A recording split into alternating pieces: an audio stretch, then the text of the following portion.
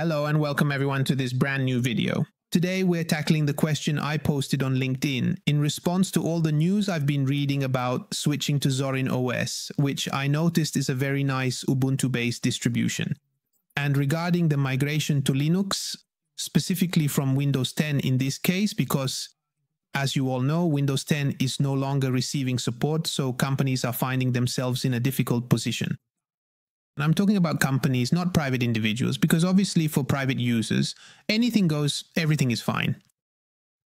So basically the question I asked is, why should a company migrate from Windows to Linux in 2025? Does it still make sense? Does it make sense? Why? And I received a ton of comments. And I gathered the opinions of several IT professionals, ranging from system engineers to cybersecurity experts. And today we're going to sum things up. So, many people start from the idea that switching to Linux saves money. But as Alessandro, founder of IT4U and certified penetration tester, explained, you can only migrate in two cases. Either you don't have the money to upgrade your machines or you think you'll save money, but in reality, between training, adaptation, and compatibility, you end up spending more. Massimiliano, an IT manager, confirms this. It's true, Microsoft licensing costs are high, but with open source, other hidden costs come into play: security, support, and maintenance. In the enterprise world, Linux needs to be evaluated on a case-by-case basis, but as a complete replacement, I rule it out. Christian, a cybersecurity specialist, brought a very interesting perspective. Windows is like a car, easy to drive, hard to make mistakes. Linux is like a commercial airplane. You can control every single setting, but you need experience.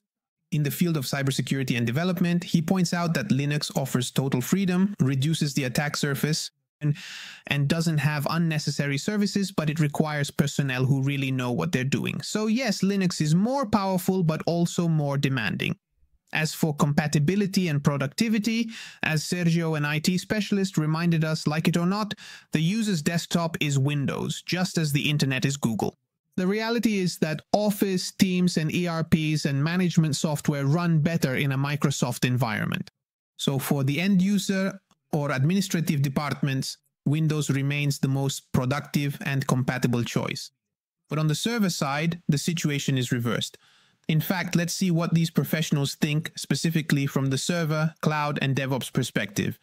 Net software architect Gabriele said, for servers that aren't AD controllers or SharePoint, Linux is perfect. It's inexpensive, everything can be managed from the command line, and it works great with .NET Core and PostgreSQL. In fact, Linux dominates in DevOps and cybersecurity. It's stable, flexible, and much more transparent to manage. Now let's read the comment from Gabriele, IT infrastructure and security engineer, who touched on a key point. So let's talk about skills management. The real challenge isn't the license, but the management. That's what Gabriele says. Policies, integration, and identity are more mature in Microsoft. He's right, while Linux requires more advanced and expensive skills. So it's not a matter of money, but of expertise. Now Mirko gives us his point of view regarding hybrid environments. Mirko, senior project manager, writes, we use mixed environments, Linux, Mac, and Windows, standardizing only the versions for compatibility. And that's exactly how many companies operate in 2025. Each system does its part, integrated into a single infrastructure. At this point, there's a comment from Lorenzo regarding integration, which is already a reality. Lorenzo Pitch from Intellicomunicazioni pointed out that with Windows 11 we have WSL, so the coexistence of the two worlds is already a reality. You can have Linux inside Windows without a VM. The future is already hybrid.